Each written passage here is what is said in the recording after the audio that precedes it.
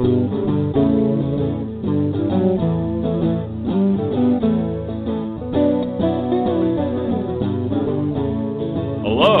and welcome to Vacation Station, hosted by Lisa and Nancy, editors of BigBlendMagazines.com. Welcome, everybody. Thinking about a vacation, how about Theodore-Roosevelt-National-Park? Theodore Roosevelt is an icon when you think about national monuments, national parks.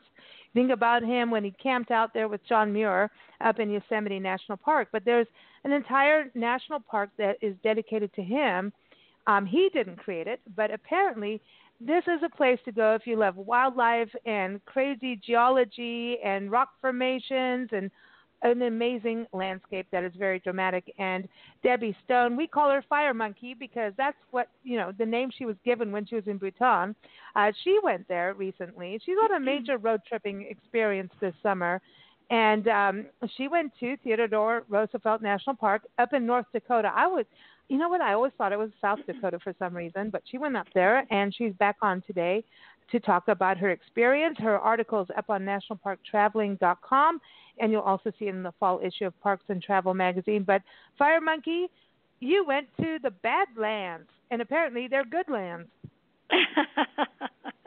I did indeed, and I think they're Badlands they were given that name for a reason, because way back when people were coming west and they would come across the plains and they'd come to this very rough and kind of odd and strange formations, and the conditions there was not very much water, the temperatures were extremely hot or extremely cold, and so people kind of gave that the term of Badlands because of such a harsh and kind of grueling journey that they had. But they're beautiful.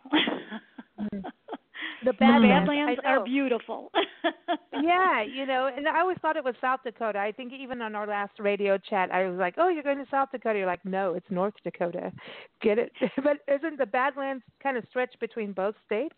Yes, and they overlap. There's the Badlands in South Dakota and the Badlands in North Dakota. So you can say Badlands, and it's basically the Dakotas. And from what I understand, there are actually other kinds of Badlands in the United States, but these are the most kind of, I think, iconic and well known in terms of the geography in that particular part of the country. And it's beautiful. I don't know, that kind of geography always, to me, it's fascinating, and it doesn't necessarily fit those parameters of when look at those gorgeous shaped mountains and those that kind of thing. This is really kind of like I don't know, rough and twisted and jagged in places and furrowed in places and grooved, and I don't know. It's just, to me, that there's this real special kind of beauty to that. I love it. In the Badlands, we know the Badlands from when we lived out in Julian and in Borrego Springs in Southern California, part of San Diego County.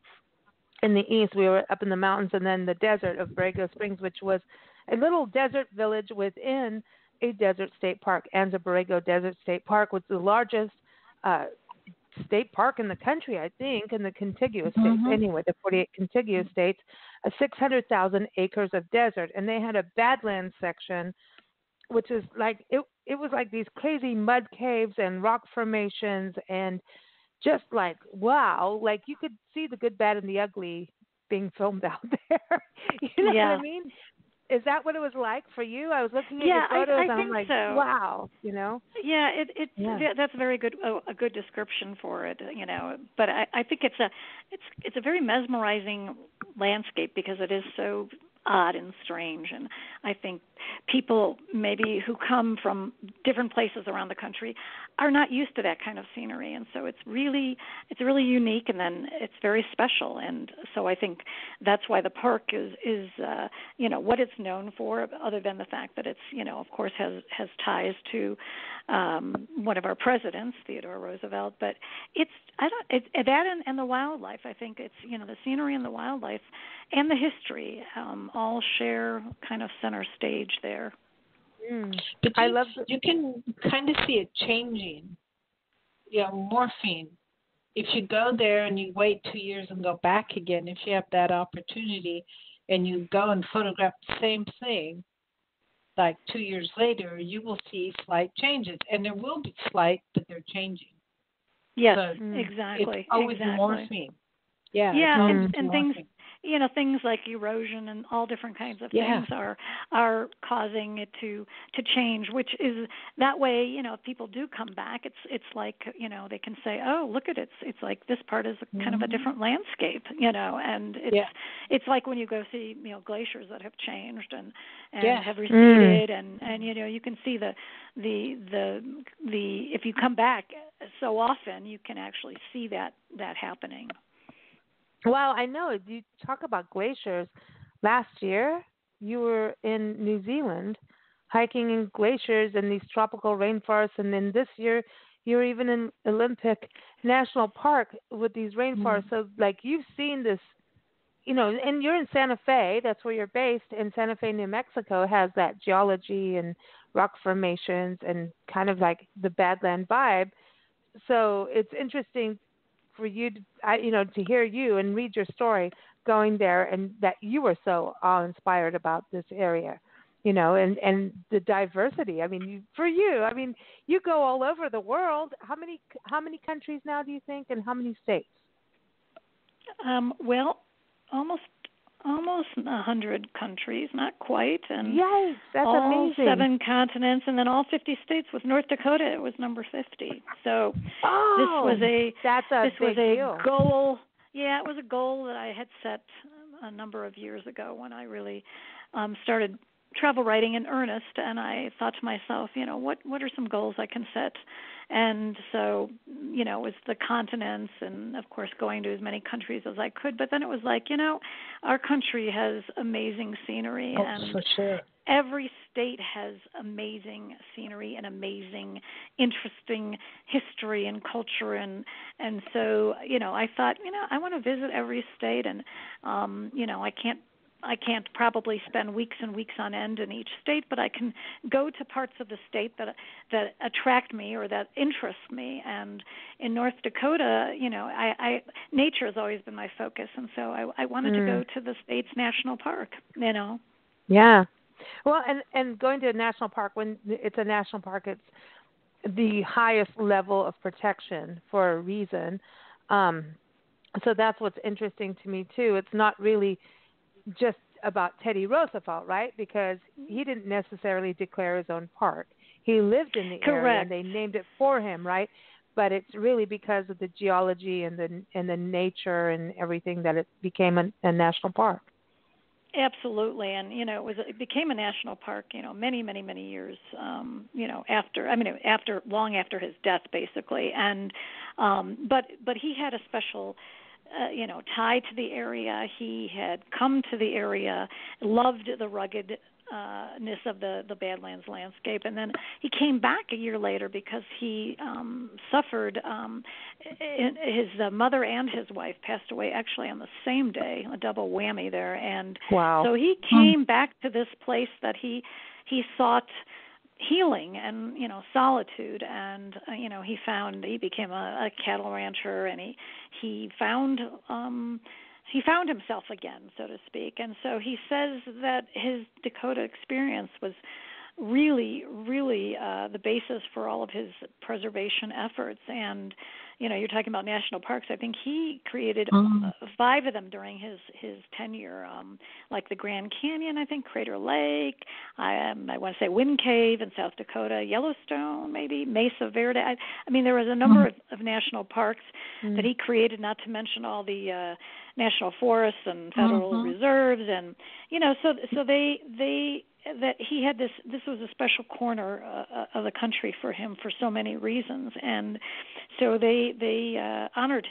him with naming this national park after him. And it's and there is the gateway town there, Medora, is definitely there's a lot of history there, and a lot of his mark is left there, so to speak. And so there are, some statues and some things named for him, and you can go into the museum there and find out a little bit more about him. But yeah, it's great. The combination of, like I said, the history, the nature, the wildlife is just it's wonderful. Oh, that's awesome. I mean, the wildlife, you're seeing bison or buffalo. Everybody's got a different name. So, we always think about Yellowstone. When you think about that immediately, Yellowstone, Grand Tetons, which you did a few years back. But you definitely saw them here. And when you went to Theodore-Roosevelt-National-Park, you got to see them. And did you get to see the wild horses? We saw them from a distance. And they were out there, and we actually were driving along. There's a scenic route that you can take in the South Unit. It's about 36 miles, and if you catch them in a certain area, the rangers will tell you, kind of where they can be or where they can hang out. And so if you're lucky, with wildlife, it's one of those things. It's all about luck, and it's all about the wildlife don't you don't make the decision about when the wildlife appears, so it's all about luck. But we did see them from a distance, and there's something so beautiful about those wild horses, and they're in herds, and I found that interesting to hear about. They're in little herds of 5 to 15, and there's always a stallion and mares and their offspring, and they're all together in these like little groupings, and it's to me it's just a thing of beauty to watch them. It really is. I wish we could have gotten a little bit more of a closer view, but that's, you really can't get to them unless they're close to you, so to speak, I think they're the spirit of America. Yeah. Yes. Yes. They're magic. And they are, now they've been recognized in this park as part of the cultural and historic landscape of the place, which I think is wonderful, because there was a change of policy. They did try to remove them, and then there was a change, and they are now there, and they are considered a part of this special park. Yeah, it's part of the 70s, the Velma Johnson Act that happened in the mid-70s to protect them, and yes. It's amazing. They're all across the West, and it's an interesting conversation about wild horses. Who wants them, who doesn't, and it's kind of political and gets crazy. But for them to be in a national park and be protected is special, and not happening in a lot of places. And so it's really, you're lucky to see them. You really are. We're losing them across the West, and it's really, when you see them, they're just these magnificent beings. They're just, I do call them the spirit of America. Nancy, we've always said that, right? They're like the spirit, they're just these. Well, first of all, we couldn't have settled this country without them. That's a given. Everybody will say that. But the thing is, are they native to this country or I've heard them called reintroduced species. If you say reintroduced, that means they were there before, died out, and had to be brought back, so reintroduced, which to me, it's like taking a book out the library. You took it out and then you put it back. So the book was there to begin with, so reintroduced means to me they've always been here. Yeah. Right, and how the do you bison, reintroduce? Yeah. Go ahead. And I was going to say the bison, are also protected, and that was Theodore Roosevelt's, it was part of his foresight to attempt to protect them. And so, they had legislation that came across on a federal level to protect those animals. And, so it's, I think, they're just, I find them fascinating. I find the wild horses beautiful. I find the bison fascinating. I think they're so awesome. Such a curious creature, and so very, kind of odd looking, and many, they're shaggy and they're hulking, and they have these, horns, and yet, you watch them. We had a bunch across the road with the mamas and the babies, and it's just I don't know. I could watch the bison for a long and listen, time. the prairie dogs. Can we just talk about the prairie dogs? Because I seriously have a thing about prairie dogs. No, like even when we were up in northeast Colorado, they had prairie dogs, and everybody's laughing at me. They're like, we really consider them pests, and I'm like, I consider them the coolest, Yes. coolest, little ground critters ever. A lot of people don't like them.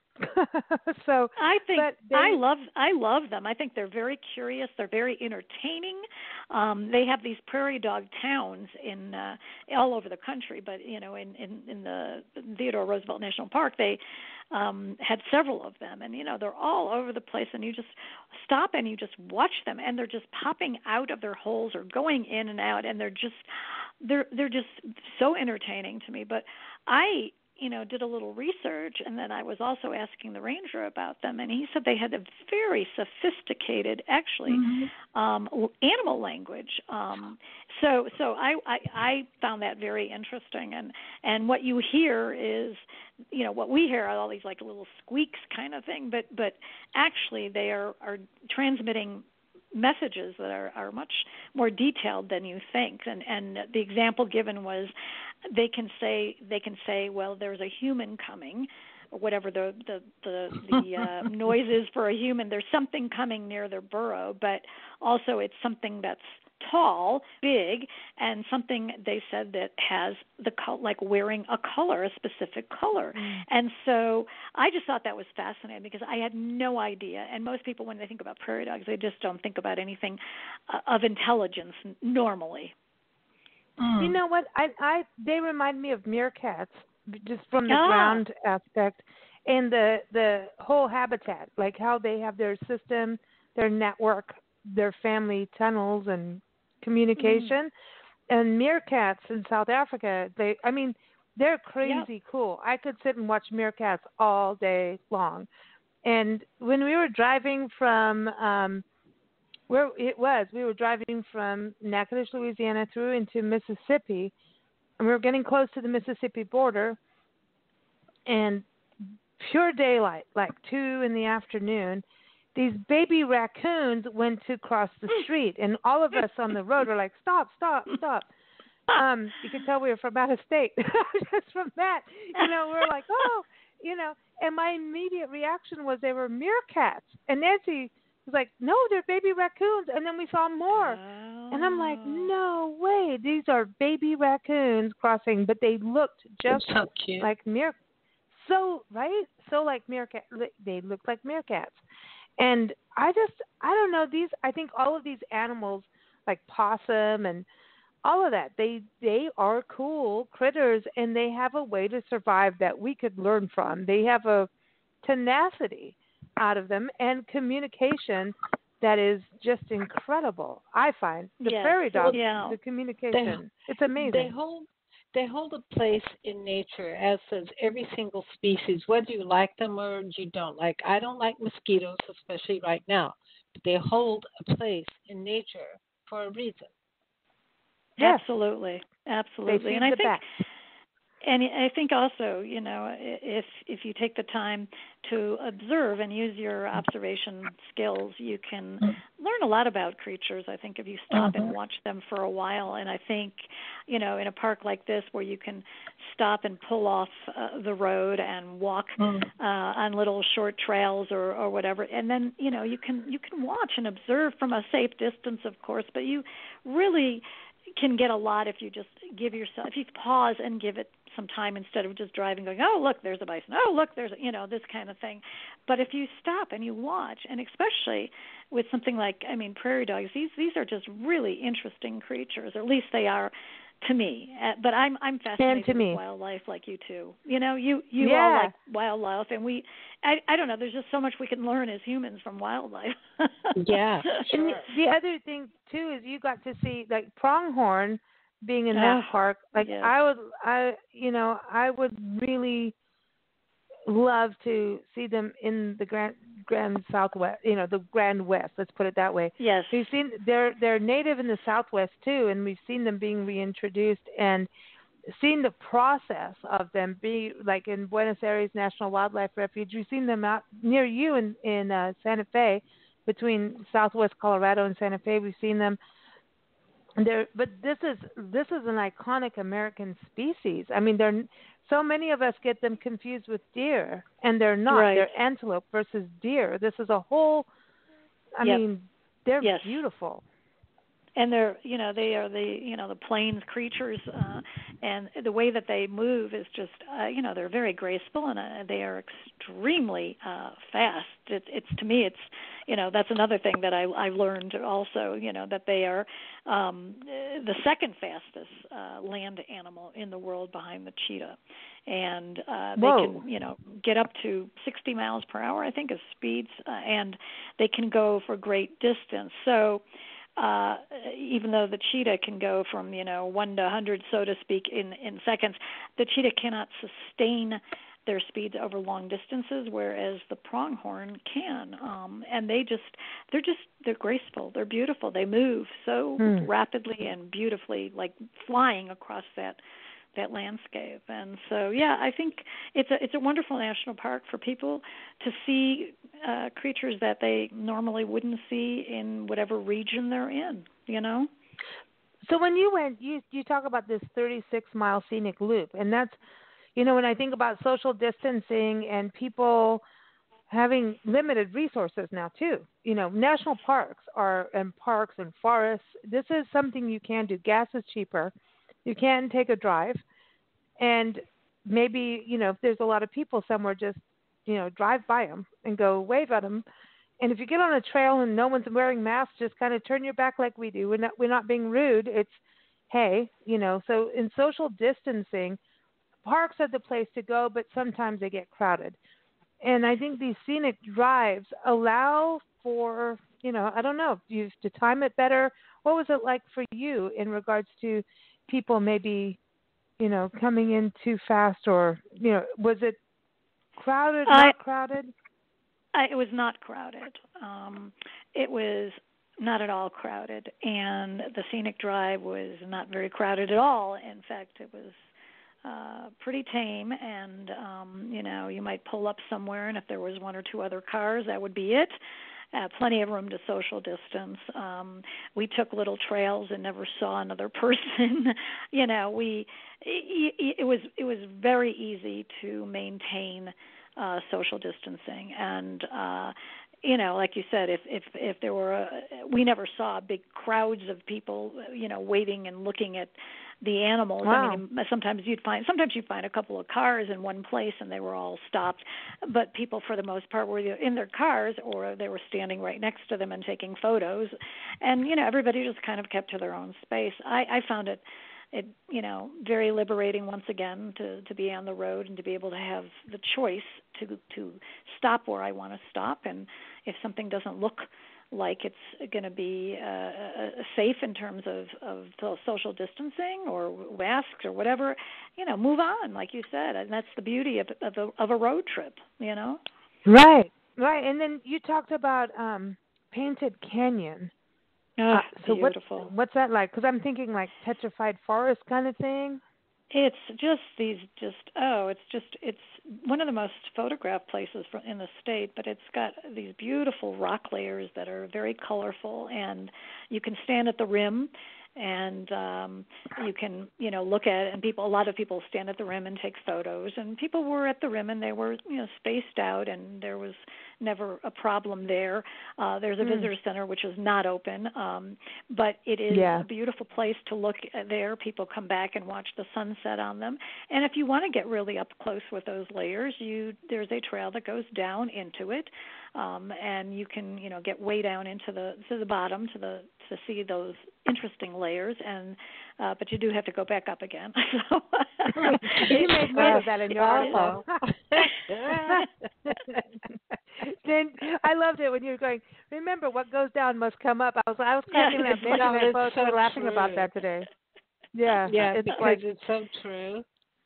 Yeah, it's very true. You know, I mean, people just like with the Grand Canyon or any, you know, like people start going, oh, look, it's fun. We can get down, and then it's like, yeah, you can get down pretty quickly to some place if it's, you know, by momentum if you're running down the canyon. But it's like, yeah, then you get down and you're like, oh my gosh, I've got to go up now. What 1,000 feet? What 2,000? You know, it's Colorado National Monument, and Nancy's up by the car, and I'm like, oh, let me go down just a little bit. And then I was like, oh.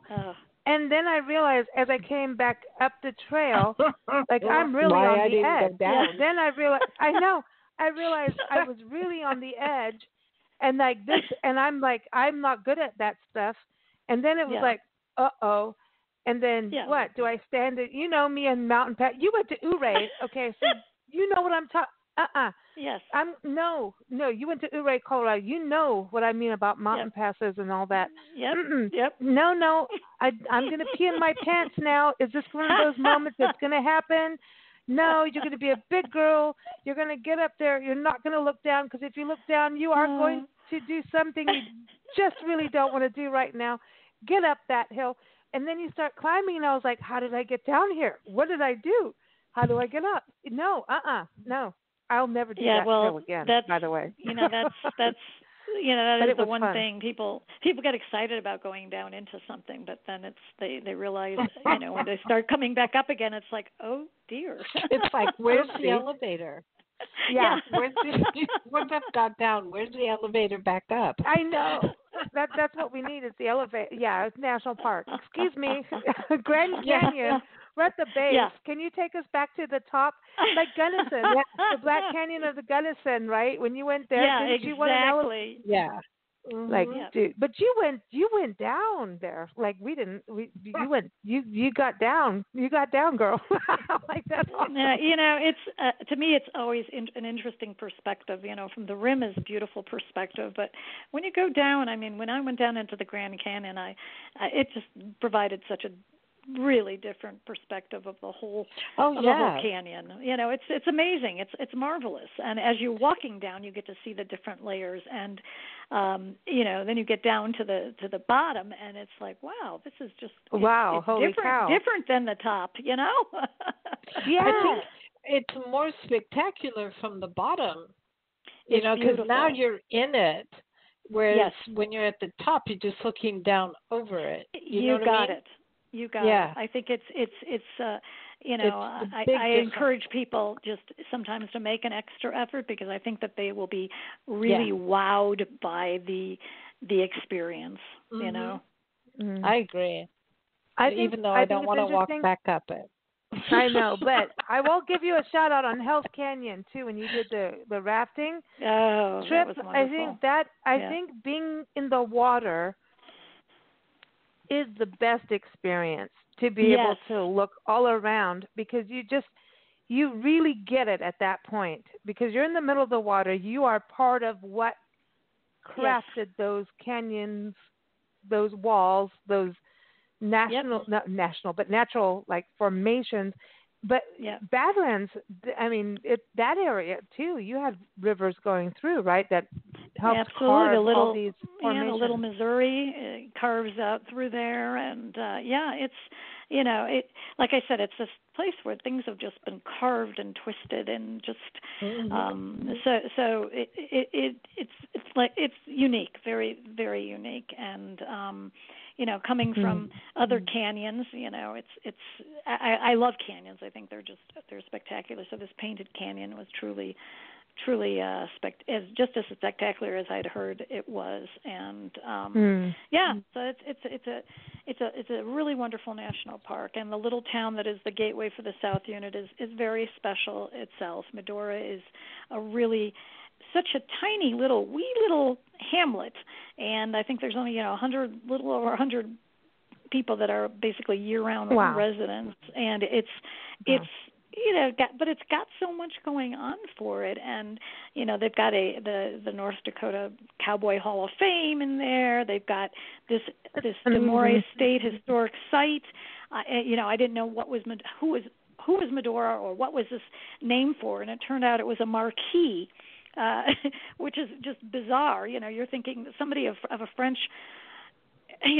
aristocrat that has a connection with this place in North Dakota, and those are the kinds of things when you find them out, you're like, oh my gosh, how did this happen? And it's like, no, well, he came over there and he was an entrepreneur and wanted to make his fortune over there in the cattle industry, and he named the town. There was a church in the town that he created and constructed, and he named the town for his wife, whose name was Medora.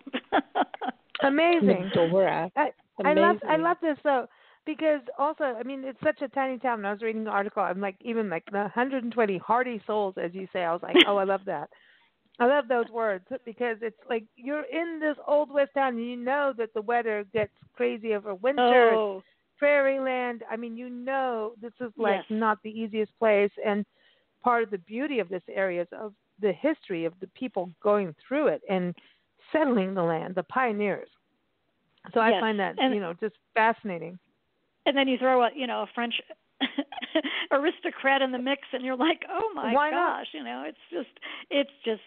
was and he's got this house that's called, they've dubbed the chateau, so you can go in there and look at all the fancy furniture, and they entertained.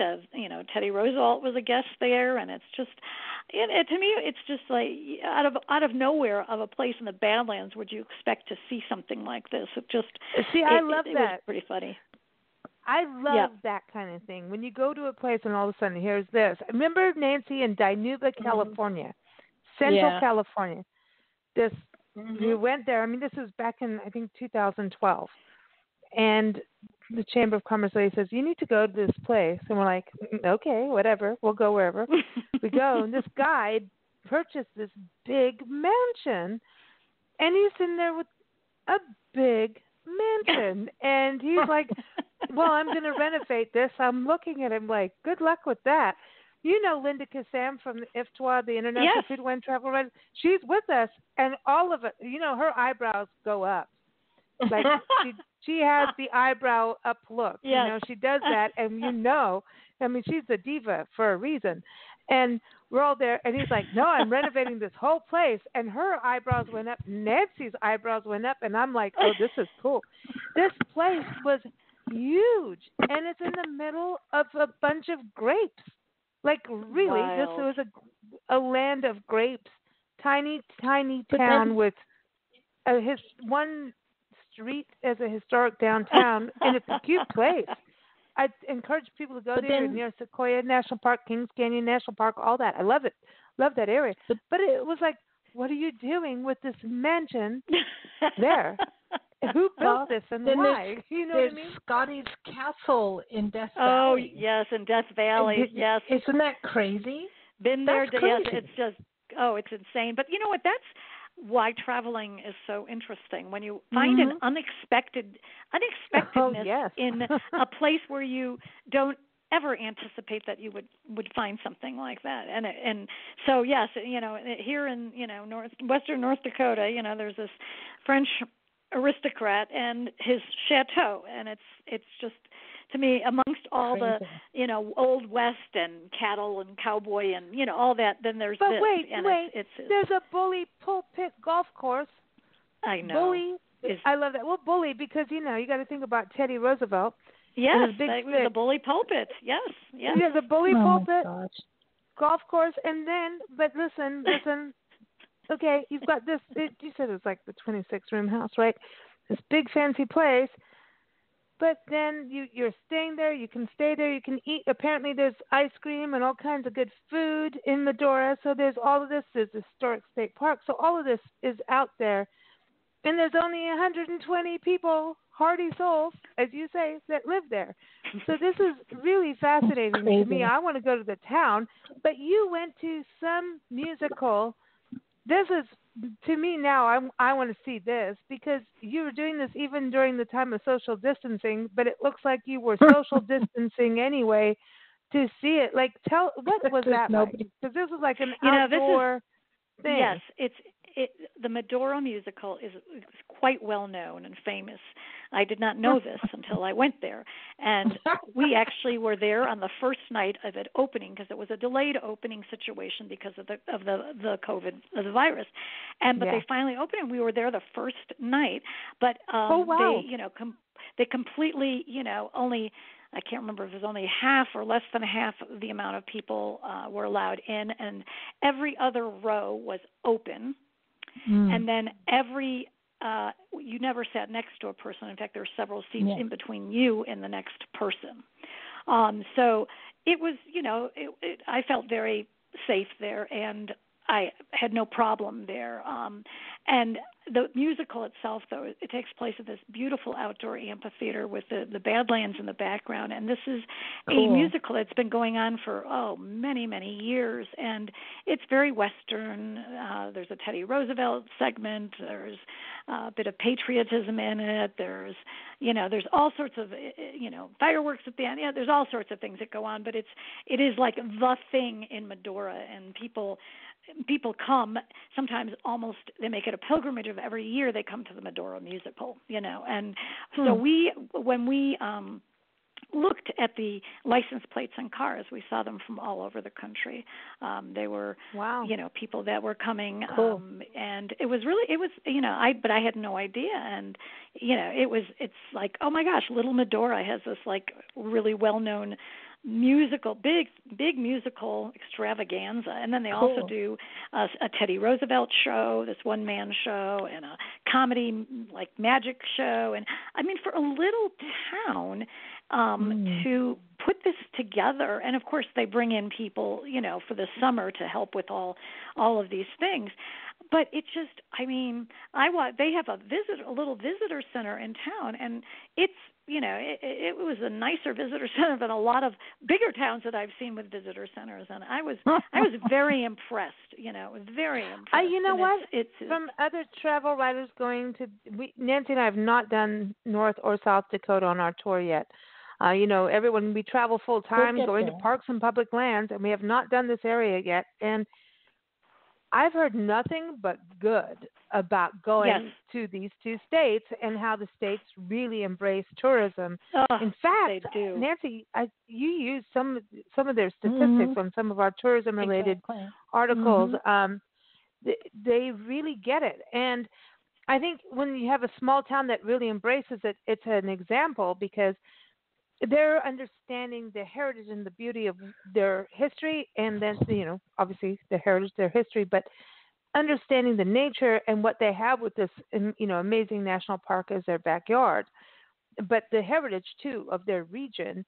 And I think that is really, really special, because sometimes areas don't quite get it, just saying, not trying to be negative, but when one does, then for a visitor coming to town, and even for the local community, it's like, hey, we are part of our history. We are part of our heritage, part of our culture for the locals.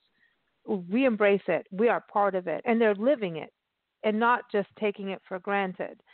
So I think it's great on a local level, and then for the visitors coming in, because then everybody's talking the same language.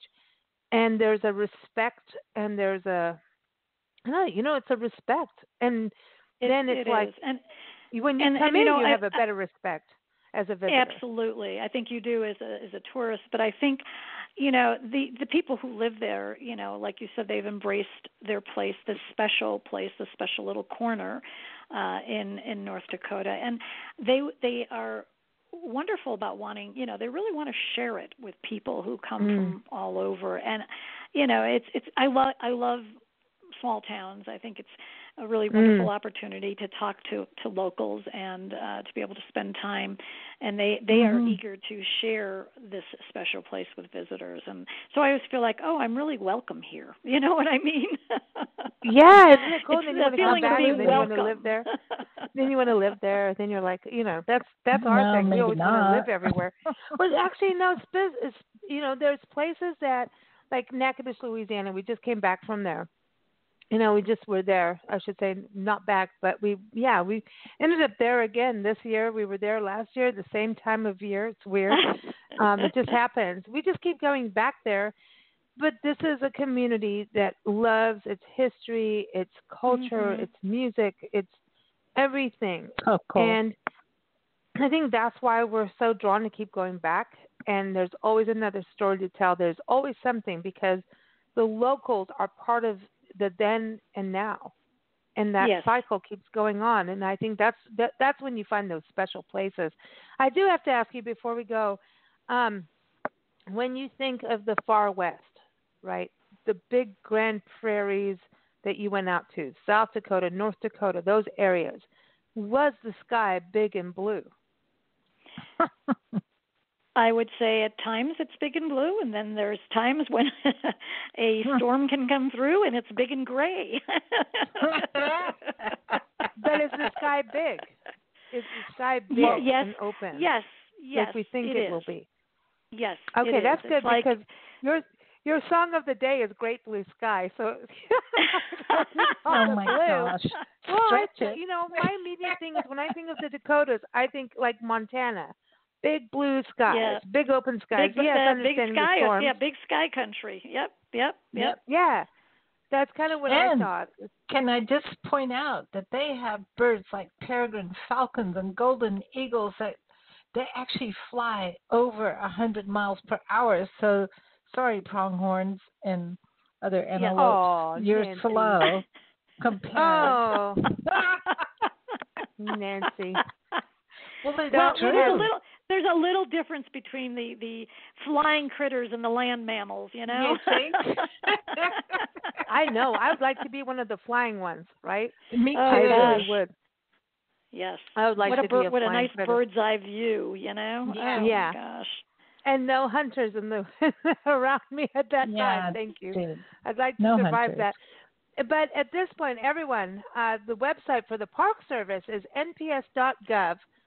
So go to that website and you'll find all of our 420 plus parks, national park units, national monuments, national trails, scenic byways, national parks, obviously, including this wonderful park. And you can go right to nps.gov/THRO for Teddy-Roosevelt National Park.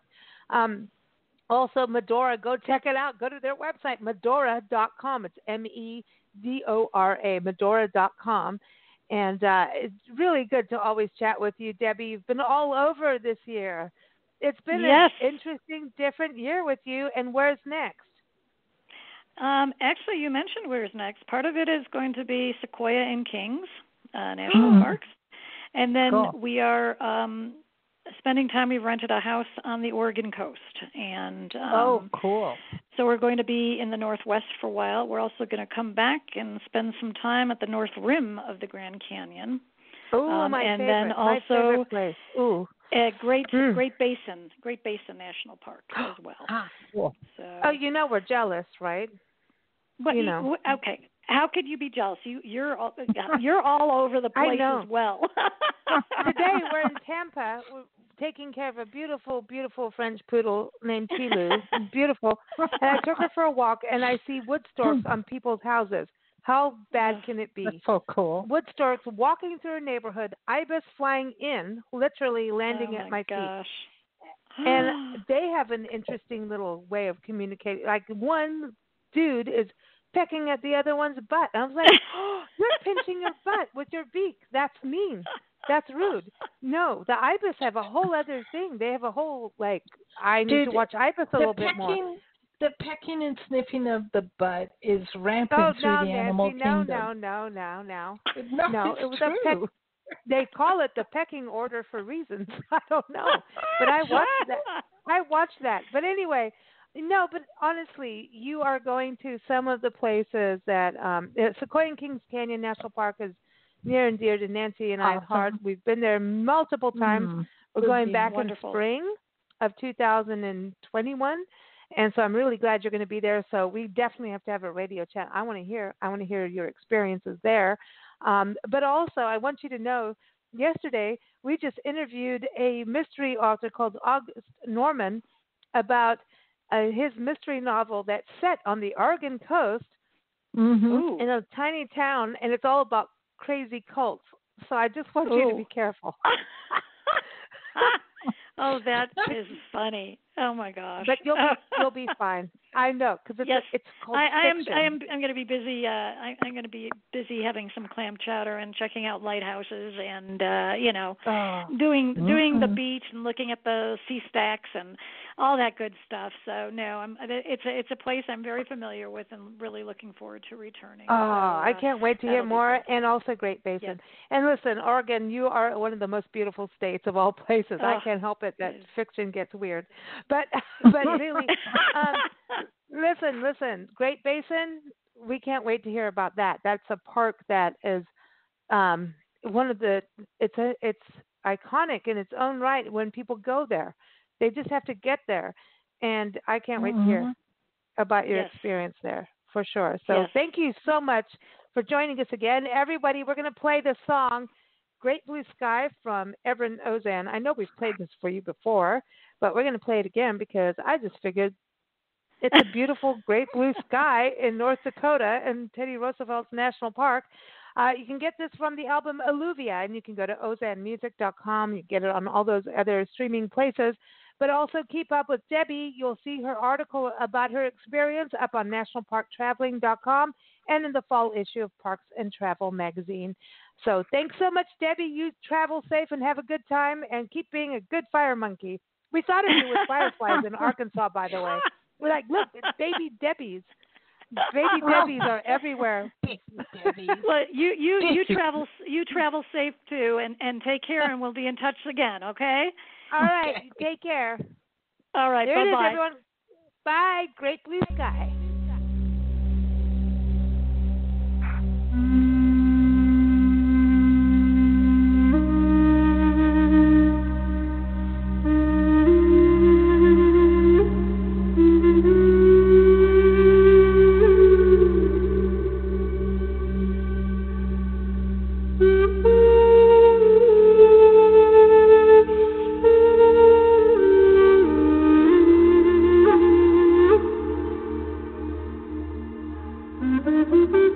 Thank you.